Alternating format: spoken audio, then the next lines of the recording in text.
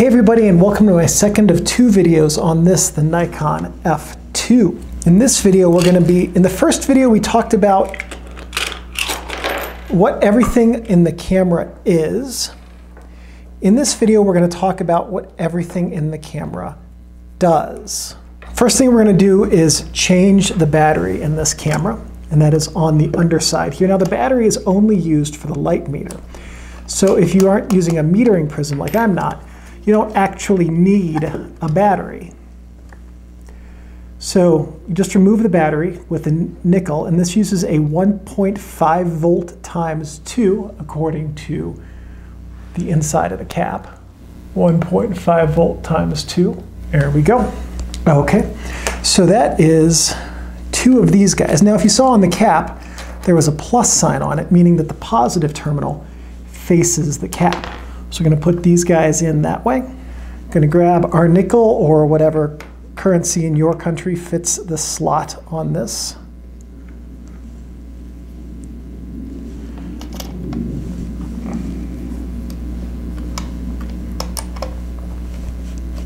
There we go. And it's just a bayonet, so they go in like that. And then you twist it a half turn and you're set.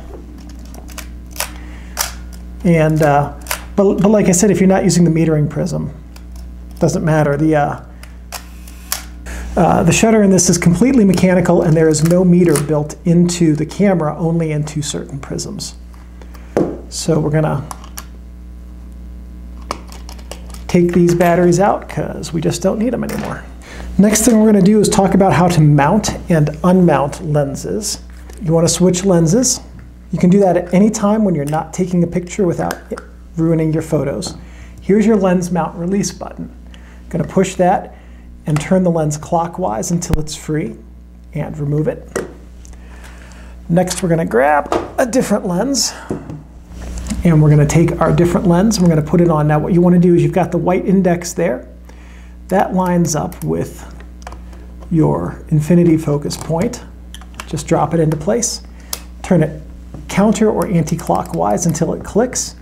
And now you have changed the lens that you're going to be using. Next thing we're going to do is take the prism and the focusing screen out, and I'll show you how to swap those out. To remove the prism, which we have to do first, we're going to push down on this button in the back until, I'm going to turn this around because I'm too weak, until the prism pops off. There we go.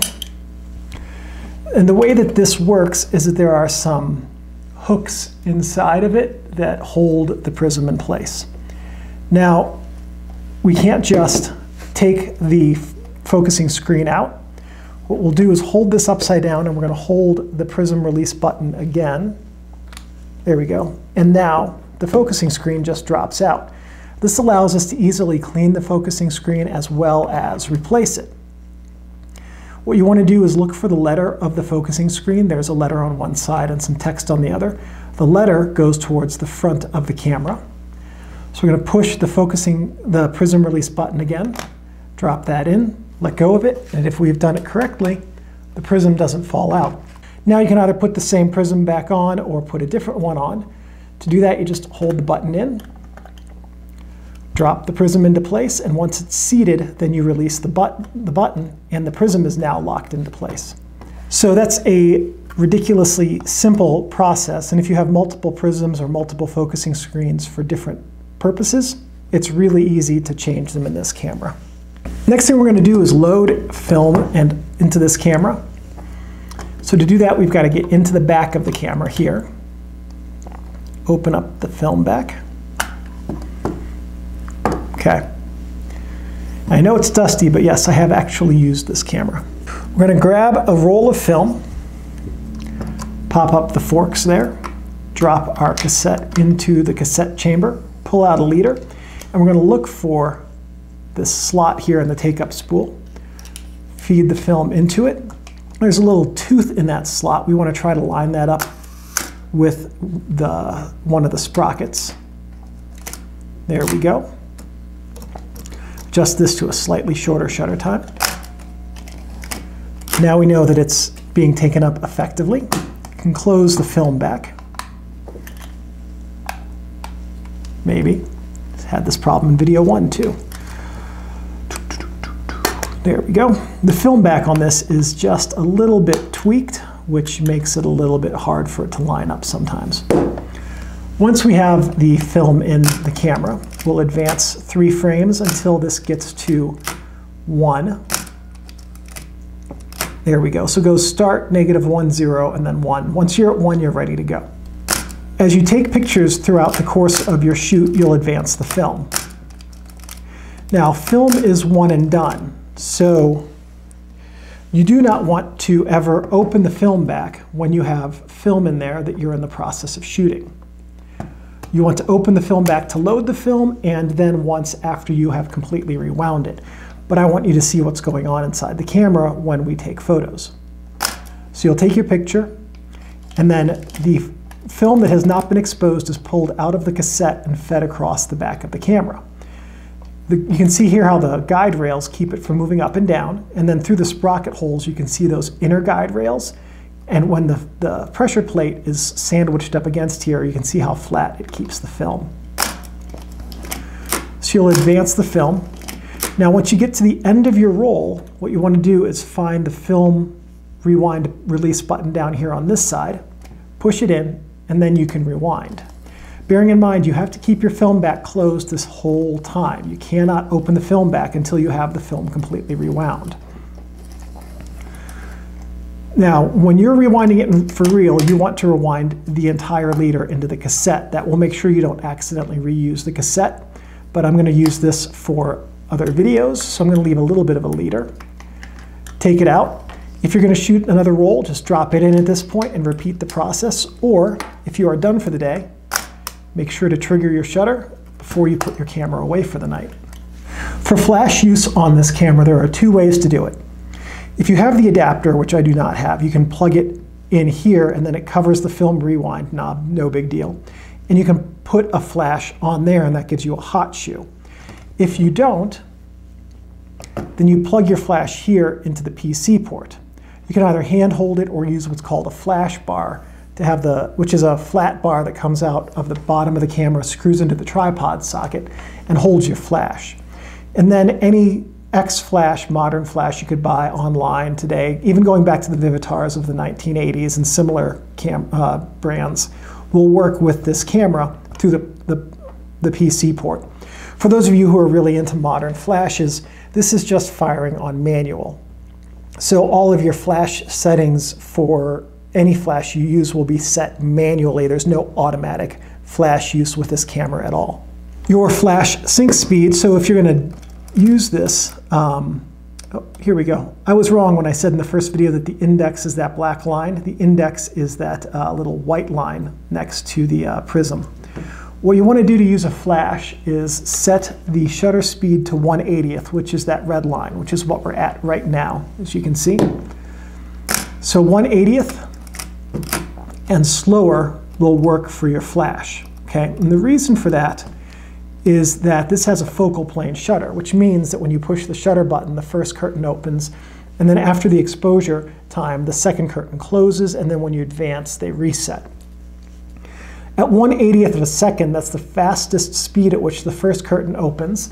The entire film plane is open to light for a brief period, and then the curtain closes, and then you advance. At 1/500th of a second, the first curtain will open, and then the second curtain will come behind it, and it will start its travel before the first curtain closes.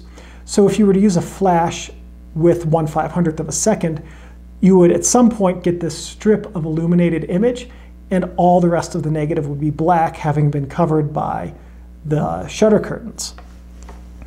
But if you're using a 15th of a second, let's say, first curtain opens, entire film plane is open to light for about a 15th of a second, and then the second curtain closes. So anything slower than 1/80th, you can also use a flash with.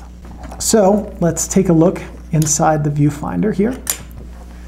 And there we go. That helps a little bit. Let me get some light in here so you can see the screen. So there's the focusing screen and the viewfinder.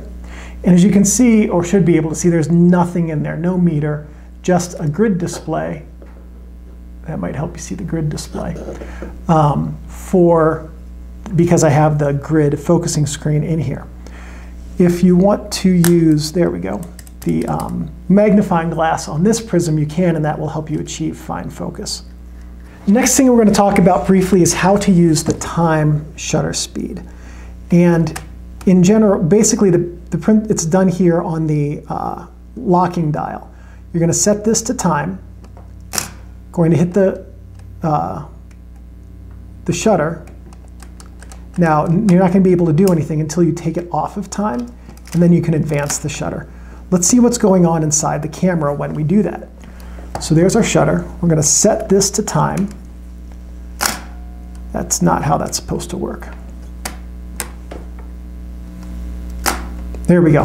You have to have the shutter dial set to bulb. That's the part I was missing. So when your shutter dial is set to bulb, you set the collar around the shutter button to time, and now when you push the shutter release, the curtain will stay open indefinitely until you tell it not to. And you tell it not to by undoing the time setting on the collar. Now you can advance your film. So time is really useful if you don't have a cable release that locks, because you can use this instead of a cable release. Let's see if it works with the self timer. Nope, it does not. It's worth checking.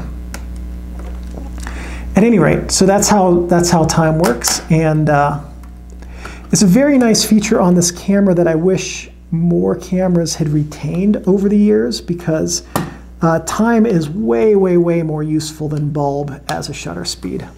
So now let's take everything that we've talked about here, and let's go through the process of taking a photo with the camera. Now we're going to pretend that we have a non-metered Prism, because we do. Whether you're using the waist level finder or the standard non-metered Prism, since I don't have a metered Prism to use to show you how to use it, we're not going to cover that in this video.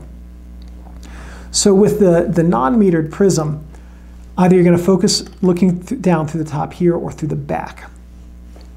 You're going to need a handheld meter or a light meter app on your smartphone, or just using the Sunny 16 rule to kind of eyeball your exposure. And what you're going to do is set your aperture to whatever you feel like it needs to be, and set your shutter speed to whatever you need it to be to obtain a proper exposure. Good thing to make sure we're advanced there. Next, you're going to look through the viewfinder, find your focus. Okay, that looks good. Take your picture and advance. And that's how you take a picture. It's a really basic, very simple, very user-friendly process. To do a double exposure with the Nikon F2, it's not that hard, but this camera predates Nikon putting in double exposure capabilities into their cameras.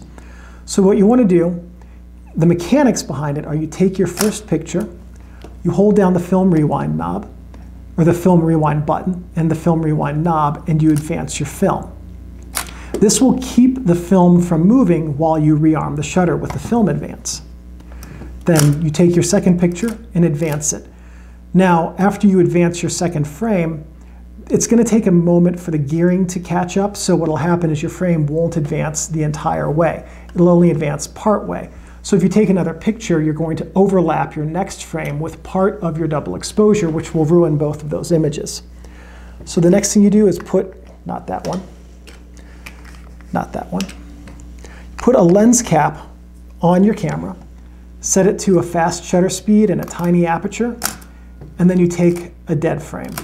And that dead frame will ensure that your frame advances far enough, that your double exposure frame advances far enough, that your next image will not overlap it and ruin both frames. All right, so let's talk a little bit about the science of the double exposure. Let's say that 1/125th and f5.6 is a proper exposure for a single frame. Okay. To do a double exposure, you need to have half as much light reaching the film. If you did two exposures like this, boom, boom, you would have twice as much light on that frame, which would make it a very dense negative, or thick or dark, they're also called, because they're visibly darker than a normal negative. In digitizing photos, that will give you digital noise and low contrast. When you print it in the darkroom, that will give you low contrast and very long print times. So what you want to do is cut the amount of light in half for each exposure to get a proper negative. 1/125th and f5.6 you can cut in half two ways. With the aperture, going to f8 because that's a smaller opening. One stop is half as much light going up this way each time, or one stop going the other way is twice as much light. So if you're at 1/125th and f5.6, 1/125th and f8 is half as much light. I prefer to use aperture for creative control, so generally shutter speed is how I'm going to adjust for double exposures if I'm going to do a double exposure. To that end, we need half as much light coming through the shutter, which means half as long an exposure, which means going to, if you said 1/250th, you're correct, because these are fractions. So the higher the number, the shorter the time. So f5.6 at 1/250th is a fine way to get a double exposure, assuming the same lighting settings, using this camera, if your proper exposure is 1/125th at f5.6. Now that said, you don't have to take both exposures at the same time. So if you're going to take the first one and come back and do the other one the next day, that evening, 2 weeks from now, whatever it is, however much light you need for that second exposure, just be sure to cut that amount of light in half, and you'll be fine.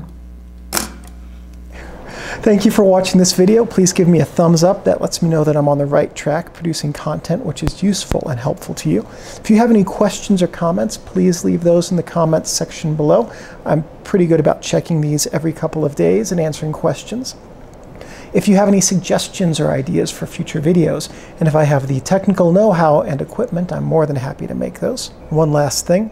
Thank you everyone for watching, and I'll see you in the next video. I gotta get up, Steinbeck. I have to turn off the camera.